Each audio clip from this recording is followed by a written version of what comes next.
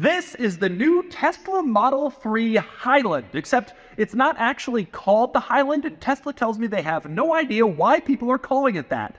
Let's take a look at what's new. The front end design is new and sleeker. Same deal in back, a revised rear end, new taillights, and now they're writing out Tesla across the back. The stalks off the steering column are gone, and that means now you put the turn signal on by pressing little buttons on the steering wheel. There's also now a new screen in the back seat where you can control your climate, but also watch movies, Netflix, YouTube, and even play video games that are included with the Model 3. You also still have video games up front you can play from the front seat, and there's a nice romance mode. You can turn it on, and then a fire displays, and the heat turns on for a nice, warm, cozy Tesla experience.